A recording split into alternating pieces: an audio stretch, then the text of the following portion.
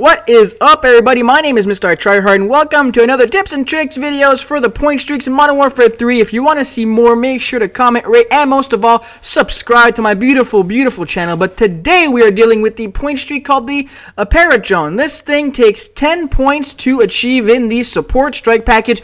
Now, if you go too high, this is what happens. This is basically a small, remote controlled helicopter, I guess you want to call it, and this thing spots enemies. You got to hold that right trigger when you're centered like this over enemies, and what it does to them is it flashes them almost like a stun or a flash. It's kind of weird, and it shuts down their radar for just a little bit. It kind of like fucks them up for just a little bit, so it's really, really neat. Now, what you want to do with this thing is you want to stay in front, and you want to hang around flags, which you want to cap, especially in domination or bombs you want to plant or whatever you want to do. One thing you have to realize is that unless they shoot this down, you can fly this around for the whole game. This is a great way of gaining EXP just by going around and just spotting people. You're not going to get the best kill-death ratio, but this is great for leveling up. So, if you guys want to see more, and you guys want to see more stuff like this, then please comment, rate, and subscribe. This has been MrITryHard. Love ya. Bye. Love ya.